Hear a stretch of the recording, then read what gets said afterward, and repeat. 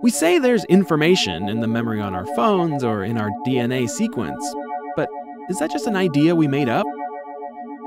Or is information something real, like electrons or squirrels?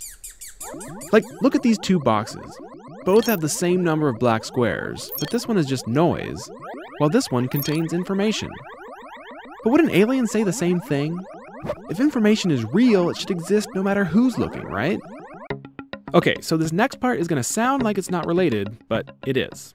Imagine a box full of air. Air is really just a bunch of particles flying around at different speeds, and if we add energy to the box, those particles start moving faster and the temperature goes up. One of the most fundamental laws of physics says you can't get energy out of the box unless you first add energy to it. But physics schmizzics, let's put up a wall, and a little tiny door, and a little tiny demon creature with a button that opens and closes the door. If this demon knows which particles are moving faster, it can open the door at just the right time to let them through. And over time, one side will get hotter and the other colder.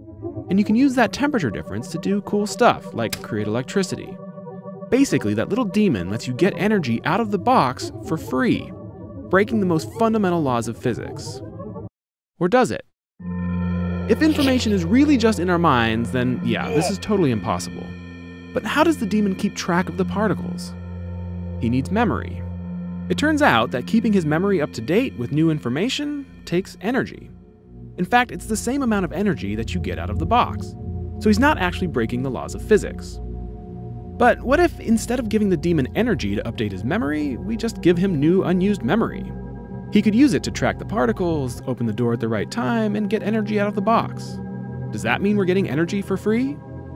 Well, no. We still have to feed the demon, just with memory instead of energy. This might all seem hypothetical, but physicists have actually made a very simple version of Maxwell's demon in the laboratory, and they used it to change the temperature of electrons using nothing but information.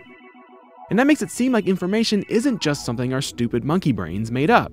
It's the thing that converts the random chaos of gas in a box into something useful. Kind of like how the information in DNA is the thing that makes a bunch of random molecules into a squirrel. Information is a catalyst that can bring order to chaos. If it's not real, then neither are we.